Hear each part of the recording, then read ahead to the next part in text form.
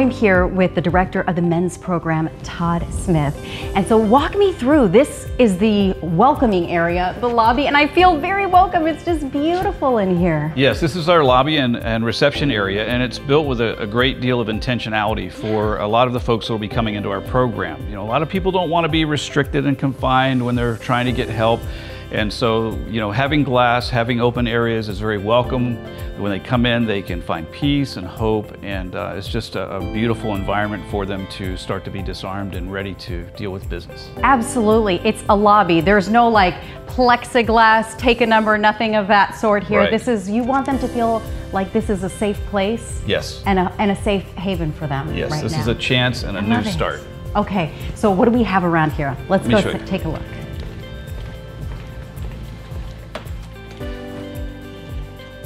Now what we have here are classrooms, and these will be open during the day for all of our group therapies and individual classroom sessions for the different groups of levels and program. It'll also be opened up for our chapel and to have group sessions and services in the evenings and in the mornings, all fully equipped with sound and media and audiovisual. I see there's a lot of space in here, and so I've been at the other campus and you guys were a little cramped in there and had to get creative when it came to classroom time, right? This is one of the most amazing miracles for us, because right now every room is a classroom. We are all over ourselves over there with having to really be surgical in how we schedule things, and this will give us so much more freedom and so much more room to be able to touch many more clients. And I love it. Everything's so fresh and clean and new. In fact, you guys are getting ready to unstack those chairs, so just imagine, if you will, for me, what it's going to be like, how many guys you're going to be able to have in a classroom all learning collectively together. Yes, right now we're unstacking and unwrapping, but we'll be able to have at least 80 clients per class, and we'll be able to open this up for a little over 200 clients at one time for larger assemblies. You guys got AV and you're all synced in, so your instructors can be looking at things on the laptop and getting those guys really engaged. This is like a game changer for you guys. It really is, and with the way that technology is moving, we want to keep up and keep up with best practices and most modern type of technology.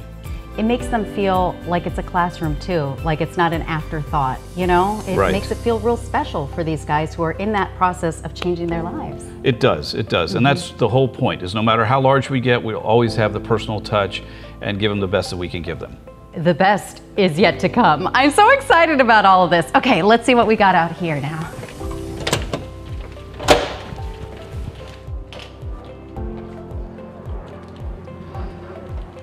This is our patio area where the clients can come out and relax a little bit, get a breath of fresh air between their classroom times and their appointments.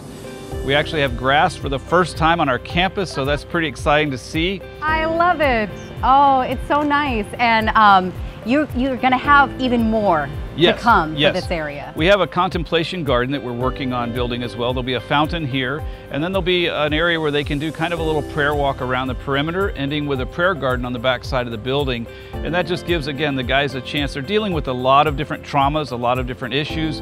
It gives them a chance to kind of come to terms with themselves, with their spiritual walk with the Lord, and then be able to re-engage with group. Just have a nice breath of fresh air outside and a contemplation garden and a prayer walk. That is so beautiful and so meaningful to the guys who are going to be here.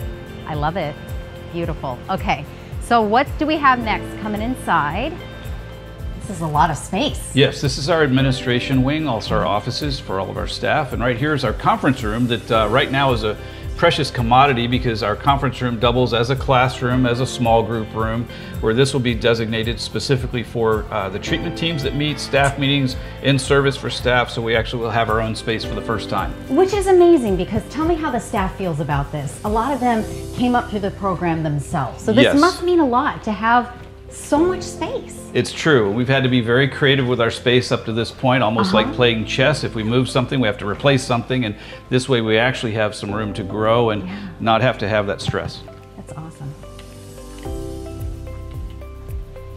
Now this area is something that we've never ever had before, and that is an area for our college interns that come in to be trained in counseling and social services. So they'll be set up, and we have clinical supervisors that will guide them and oversee them as they begin to cut their teeth in helping people. I mean, this is so hands-on for them too, right? This is the Yes. best training grounds in the city, in our state, I would say. So it's pretty amazing. And so much more.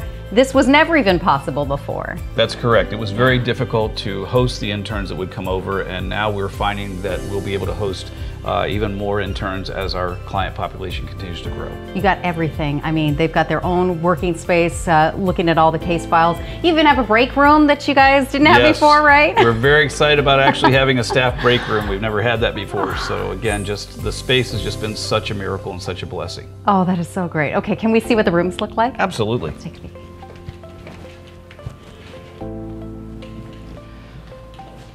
So this is now one of the dorms, which is a far cry from how guys are living right now. They're 40 men to a dorm right now, so this is quite spacious, and it'll be an amazing place for them to continue their recovery. I walked down the other dorm area, and I mean, it's kind of like, you know, huddled masses, but this is really a private space for them to have, Yes, right? yes. It's important for them to have that, and right now it's hard to have that quiet time in that private space, even to unpack some of the events of the day. And so they'll really have that here, and again, everything is viewed with a therapeutic touch to it, and it just really, again, gives these guys the best chance possible. Yeah, and like you said, kind of a rite of passage for them to be able to graduate to these extra amenities. Oh, absolutely. So cool. Okay, let's see what we got over here. And this is our lobby area where a lot of the guys will be able to come. These are on each floor, and just to come and relax in smaller groups. We encourage the guys to buddy up, and it just gives them a chance to just kind of take a breath, do some of the homework, even have some movies and some audio-visual aids will be here. Okay, and ping pong. Yep, we're gonna kind have of the rec room. a little relax. pool table, ping pong, just to kind of blow off some steam a little bit in a healthy way. I think this is so cool, and we talked a lot about how this is about so much more than just sobriety. Yes, it actually is. Even deeper than recovery, what we find is a lot of the guys coming in because of addiction, because of trauma, they're emotionally stunted. So they may be 30-year-old in their outward appearance, but they're 12 years old emotionally. They've been stunted. And so we actually become a rite of passage for them into manhood, and how to be a husband, how to be a father, how to be a valuable contributor to society. Yeah, and when I think about the growth, going from one building coming into here and being able to expand that exponentially, not just in those individuals by more bodies, but also the ripple effect it will have in healing our community. Talk about those numbers, that's huge. It is. Our current census is restricted. It's capped off at 155, and so this building we will actually be able to grow to 360 clients, and so it's more than double what we're able to do now, which is pretty exciting.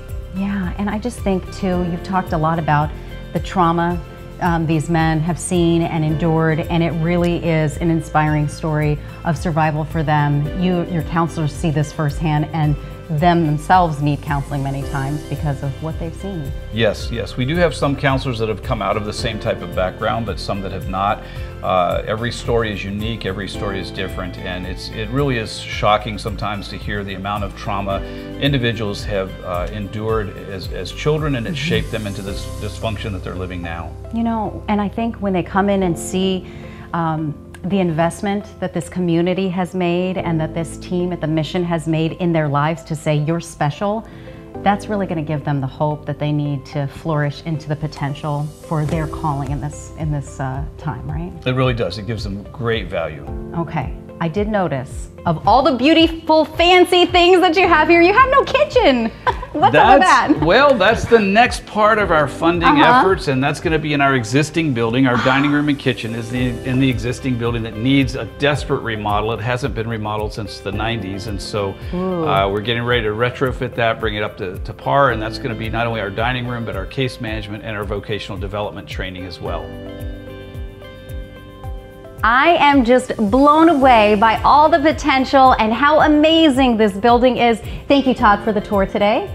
And did you enjoy it? I think it was amazing. Thank you at home for watching, investing, and having a heart for the mission here. And so for me and everyone here at Phoenix Rescue Mission, thank you for making all of this possible.